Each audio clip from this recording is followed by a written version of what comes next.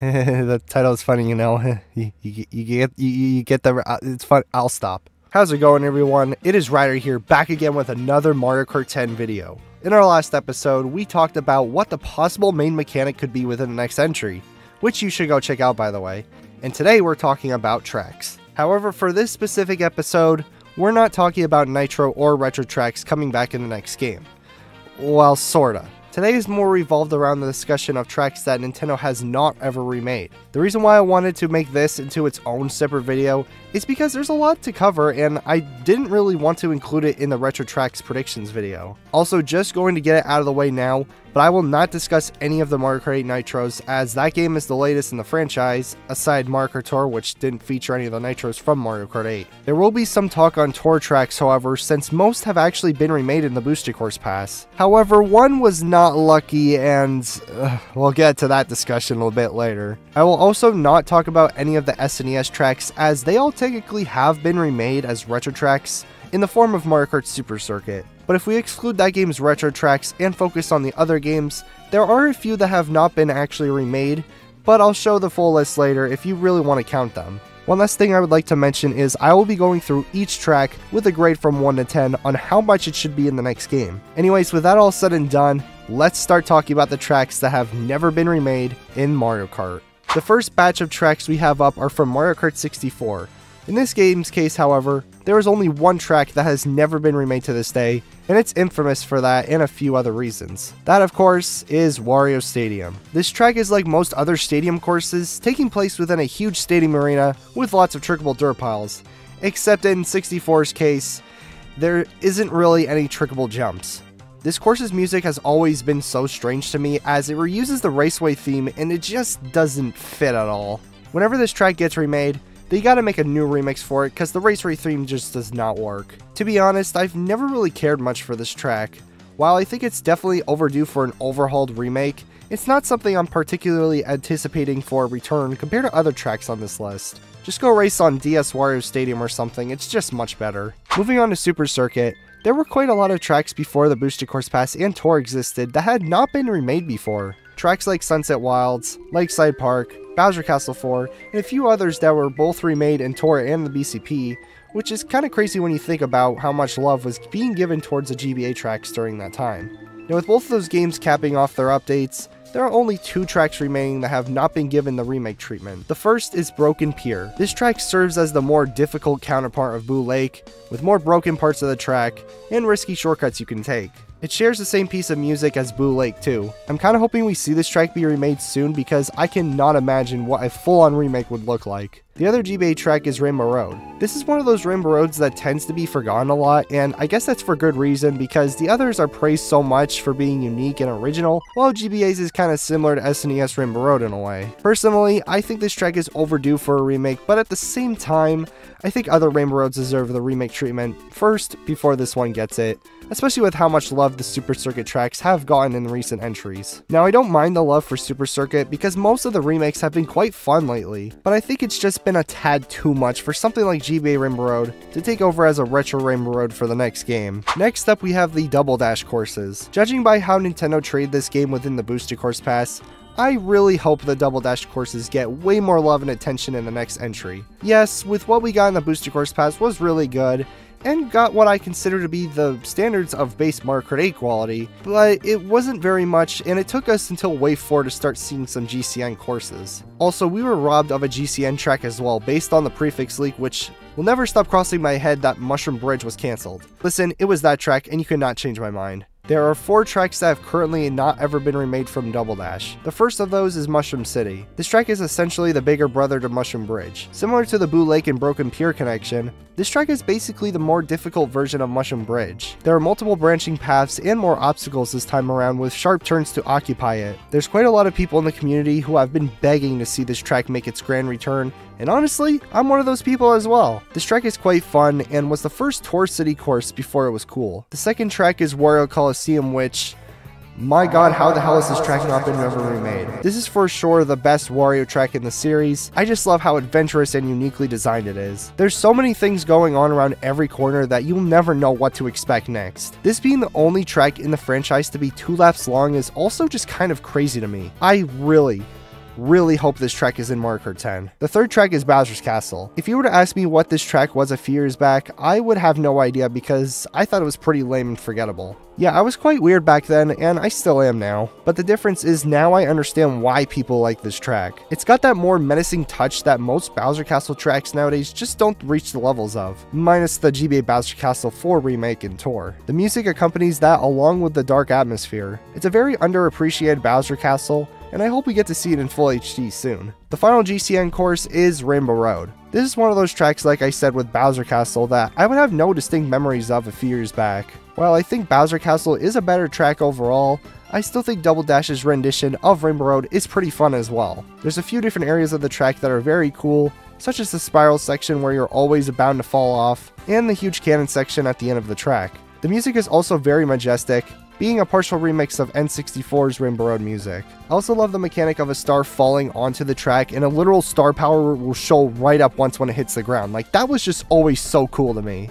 With there only being a few Rainbow Road tracks, including this one, that have not returned, I wouldn't mind to see this track as the main Rainbow Road retro course for the next game. Now we are on to the Mario Kart DS tracks. There are only 3 tracks that have not made a return. The first of those is Figure 8 Circuit, which is regarded as one of the worst tracks in the series, mainly because it's very boring. Nothing ever happens in the track, and it's just a basic figure 8. No shortcut opportunities either. I can see why Nintendo hasn't brought this course back. I would be dumb not to mention, however, I am a little surprised they didn't bring this track back in Mario Kart 8. Mainly because of, the game being called Mario Kart 8 and having a lot of figure 8 types of tracks, but I digress. The second course is Bowser Castle. Yeah, I bet you see a pattern with these Bowser Castle tracks. It's honestly really sad that these tracks haven't had the time to shine. The GBA tracks have been getting a ton of love ever since DS, which I'm glad they're starting to move themselves away from that and brought in SNES Bowser Castle 3 for something a little different. DS's rendition of Bowser Castle is also another good track. The most distinct feature on this course lies within the ending portion of the track. There is this really cool obstacle known as the Cylindrical Bridge, which moves in a different direction every few seconds. If you manage to stay on, you'll be granted a faster route towards the end. If you fall off, you'll have to wait a few seconds to land on the ground, where a little garden section is present, and you'll have to take the longer route. This right here was always so special and challenging for me when I was a kid, and I hope they don't remove this feature and replace it with like a glider ramp or something stupid. The final course in DS that is yet to have been remade is Rainbow Road. People tend to forget this track mainly because it's very similar to Double Dash's Rainbow Road. It uses the same introduction portion of the course, and that's kind of it. For that reason alone, people seem to forget what made DS's version of Rainbow Road special. Personally, this track technically being the first anti-gravity track in the series makes it stand out quite well. Yeah, I know it's not actually the anti-gravity we know and love from Mario Kart 8, but seeing as how this track has the huge loop-de-loop makes it feel like it was designed with anti-gravity in mind. I'm really surprised out of the 96 tracks we have in Mario Kart Deluxe that this track wasn't added. This Rainbow Road holds a special place in my heart as I grew up with it just like Rainbow Road. It would be so awesome to see it make its grand return very soon. Who knows what Nintendo could cook up for a remake of this track. Also, the bass on this track goes extremely hard. Pause on that though. We've now reached the Wii era of Mario Kart, aka the most popular era in the franchise. There are currently 4 tracks that have not made a return, starting with the Luigi Circuit. I have very fond memories of this course, specifically when it comes to the end credits version of the track, with the gorgeous sunset and the relaxing music. Something about that scene just hits differently. The track itself is just an alright course. The music accompanying it is pretty good, and there are some cool shortcuts you can take, but in the end, it is just another figure 8 for most people. However, if a track is distinct enough to make itself not feel that way, I find it to be just alright. The next track is Toad's Factory. Okay, how the heck has this track not been remade? Out of all the tracks on this list, this course has definitely got to be the most requested track to be remade, and I could definitely see why, as I have been begging for this track to come back. The chaotic energy, the banging song, the mud. I like to think this track is the official factory where item boxes are created for the racetracks. Probably is already officially acknowledged as that, but I've not seen confirmed sources. But yeah, Toad's Factory is 100% needed for the next game in order for Nintendo not needing to feel the wrath of us players. Next track we've got is Mario Circuit. Many consider this one quite forgettable, and in some ways, I can't agree. but there's still a few things I really like about this one. This Mario Circuit features a whole ass town of houses and Peach's Castle, which isn't really a part of other Mario Circuit courses. It's also got a lot of nostalgic attachment for me, as this track is where the ceremonies in Mario Kart Wii took place. I also really love how this Mario Circuit is a very simplistic track and isn't asking for a lot, but features quite a relaxing scenery and atmosphere that others don't touch, aside from 3DS Mario Circuit's pink flower petals. The last Wii course that hasn't been remade is, you guessed it, another Bowser's Castle track. Okay, this Bowser's Castle is one of the best in the series by far, and is one of the few tracks in the series to have some lore behind it. Wait, lore on my track in my Mario Kart game? Alright, so there's quite a lot to talk about with this track. To start things off, this track's soundtrack is based off of Maple Treeway. How it is based off that track's melody is that it's a more slowed down version of the soundtrack. Just a fun little Easter egg for you all. Now the lore is that many in the community theorize that Bowser placed his castle on top of Maple Treeway and burned all the trees down. Hence the potential reason behind the empty looking trees and lava swarming around. It would also make sense for the music Easter egg as well, and honestly, that's quite creepy and messed up if you ask me. The track's design and aesthetic is immaculate. Sharp turns, half-pipe galore, and the huge Bowser statue shooting big fire ball bombs towards you. This track needs a remake soon, either in the actual base game of Mario Kart 10 or a potential DLC. Mario Kart 7. This game is honestly super underrated. Before the Booster Course Pass, this game is regarded as the best selection of tracks, especially with the retro tracks in my opinion. The nitro tracks in this game are absolute bangers. Well, at least most of them are.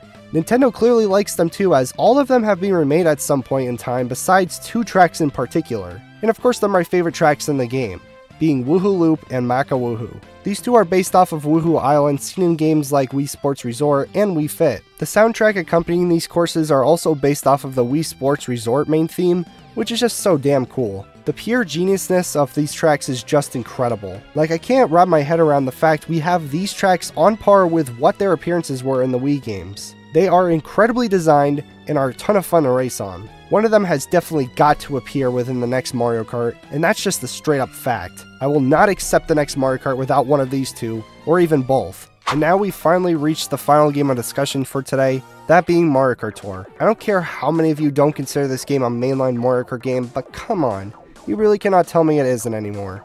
Especially with the Booster Course Pass preserving most of its content, and being mentioned a ton in Mario Kart discussions by Nintendo, rather than the spin-offs like the arcade games and Live Home Circuit. Anyways, the Booster Course Pass brought back most of the nitro tracks seen in Mario Kart Tour. However, there is one that's well known for being skipped out on. But before I dive into that, there are a few other tracks I'd like to discuss first, those of which being the RMX tracks. The reason I didn't mention them before is I'm not exactly sure what the current status of these tracks are. They are essentially upgraded versions of their SNES counterparts, and that's basically it. None were brought back in the Booster Course Pass, and there wasn't really any signs of them being planned at all, aside from the banner leak having RMX Mario Circuit. But even then, I don't really think they ever plan on bringing that course into the game. I want to save this for a bigger discussion later down the road, so I'll just leave it there. Now, when it comes to the more unique nitro tracks created in Tour, all of the city courses made their return in the Booster Course Pass, as well as every nitro track in Tour. Except for one. Piranha Plant Pipeline being left out feels like a slap in the ass, but not in a good way. The fact Nintendo felt obligated to put every other Tour nitro track in the Booster Course Pass and leave out just one out of over 20 Tour tracks added feels so stupid. Like, at that point, what was even the reason for adding all of the Tour tracks into one game, let alone a paid DLC? They could have added more variety of tracks from other games that didn't make the cut, like Dino Dino, Airship Fortress, Luigi Circuit, etc., if they didn't have the full intentions of bringing all in, except this specific one, which is personally one of my favorites from Tour. Whoa, I need a brief. Y'all have already basically heard me ramble about this before, so I'll spare you this time. When talking about the track itself, many consider it to be a sequel to Piranha Plant Slide, which I also think of it that way too. Both are peak tracks and are very similar in theming and music. There are 2 distinct paths which lead to more unique choices on which one to choose, since there are different kinds of obstacles and challenges to face. Also, this track introduced the fuzzy enemies into Mario Kart, which are so cool seeing as an obstacle on a racetrack. While this track didn't make it into the Booster Course Pass, I very much expect it to make its triumph return in the next game. And no, I am not going to consider this track a nitro course for the next game. This track is a Tour Nitro, not a Mario Kart 10 Nitro. Anyways, that concludes today's discussion on every track that hasn't been remade in past Mario Kart titles. Oh yeah, before I forget, here's the full list of courses that have yet to have been remade if you don't count Super Circuits, SNES Retros, and do count the RMX tracks from Mario Kart Tour. Also, here are the survey results from the survey I sent out a few weeks back, which determined on what non-remade track the community wants to see the most within the next Mario Kart. The results aren't super shocking to me. The next Mario Kart 10 discussion video will be out way sooner than the wait for this one, and it's gonna probably be the best one yet. Okay, fine, I'll just tell you. It's Retro Track Predictions! I won't spoil anything, so I'll keep the rest a secret. Thanks for watching, everyone, and I'll catch you all in the next one. Peace out, stay safe, and goodbye.